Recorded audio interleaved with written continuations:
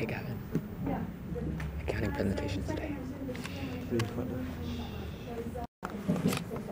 One was they were all standalone stores. Two, they focus on hiring professional full-time employees that help consumers with the Hey Jason, what's up? Cindy and Gavin here. What's Is up? this a video or no? Yeah, I think so. No, you're filming. Yeah, look, recording. Why does he want to record it? For his vlog. Oh, it's part of it? Do you want a muffin, Jason? You want a muffin? Can I have a muffin, Jason? Get a muffin, man. On Polo Hospitals Enterprise Limited, or AHEL for short. So let's just jump right into it.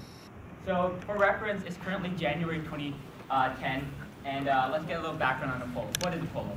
Apollo is a leading health enterprise located in southern India, and it was founded on the basic belief that a healthy life is a fundamental right for every human being. We've seen that the healthcare industry in India has grown about 9% over the past 9 years, from 2000 to 2009, predominantly for three chief reasons. First, the increasing level of consumer income. Oh, look at these people trying to jaywalk in busy traffic. That ain't safe, yo. That ain't safe. But then again, vlogging isn't safe while driving. But yo, I still need to record that, you know, show the reality of the dangers that exist on the road. Yeah.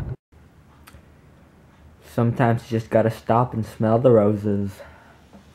Just sit down and enjoy the sun and drink a nice cup of milk. Or glass of milk. It's glass of milk and cup of water. I correct myself. Just drink a nice glass of milk. Now that I think about it, I don't even know what it is. Is it cup of milk or glass of milk? The enigma surrounds me, drowns my thoughts. I cannot think straight. Cup of water, glass of water? A mystery that only Google can solve right now, because I don't know. Wait, let me think about it. Glass of milk, cup of milk. You borrow a cup of milk from, yeah, like measurement, right? Because you often use milk when baking, and you need to measure a cup of milk. So that's why you borrow a cup of milk from your neighbor, and you drink a glass of water. Hey, there we go, cup of milk. Got it. This one looks like heart. It's a heart shaped. Look at that. Did you make it with love? Sure. Thanks. That's kind of cool though. I regret it already, but after dinner I pulled this box of multigrain Cheerios from the cupboard and I started eating it. Ugh. And I think I pretty much finished most of it. There's still a bit left, but it's definitely lighter than when I started. But that's okay. I'm dressed up in my workout clothes because I'm headed to the gym. I didn't go at all last week, which I truly regret. But I was just swamped with work, so it was a very tough decision to make. But now I'm going to go tonight, and I aim to go every night this week until Friday, so 5 nights this week. And which I've done before, so it's very possible. I just got to keep my mind at it. So let's go.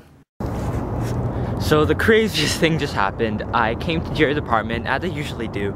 I texted him that I was in the lobby. I waited a few minutes, and then I didn't get a response, so I was starting to begin wondering what was going on. So I called his sister, using the intercom down there, and she said he wasn't home. And when I called him, his phone, I think, was dead because it went straight to the voice messaging system.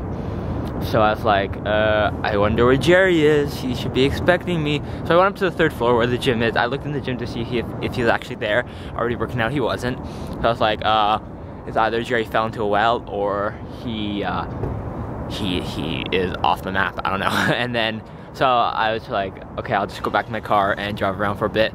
And as I'm just driving, I actually was gonna go back home, not gonna lie.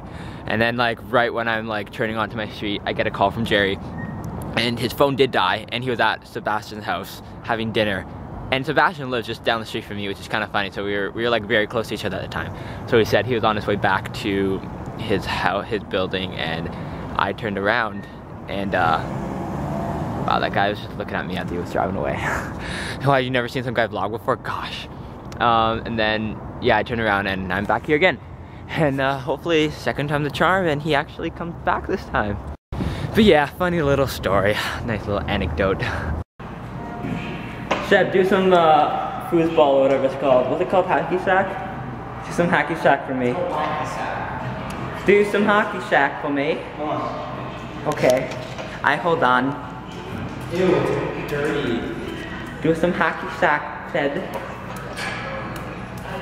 Which one? That was flawless. Come on, Seb.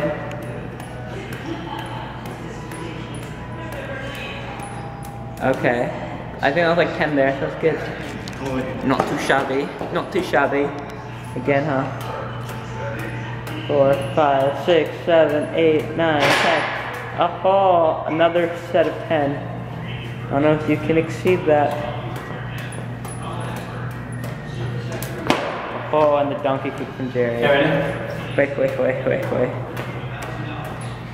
Oh man, I gotta do it for the Bonnie. There we go. Time for the Jedi machine. It's the red button. Okay. So you just saw Seb do some hacky sack, and I was his teacher back in the day. I taught him everything he knows. So clearly, there's some great things expected from me. So I'm gonna aim for, how much should I aim for? 17? Okay, let's divide that by 10 first. So 1.7. Let's see if I can reach that. I'll go first. Okay, here we go. There you go. I beat it. I beat it. You think you can aim that, Jerry? Yeah, man. Let's see Jerry do that. Let's go for like 6. 6? Sitting down. Well, you had a handicap there because you're sitting down. I like how you're holding the camera. 2 it is. Jerry. 2 it It's supposed is. to be entertainment. That's my limit. Okay. Alright, we got 6 between us. One more for me. Okay, one more try. Oh! You see that? 4. Yeah. See, I taught Seb all he knows. What's this hacky sack? Right over here. Okay, no, that's inappropriate. You saw that coming. You saw that coming. Yeah, I did.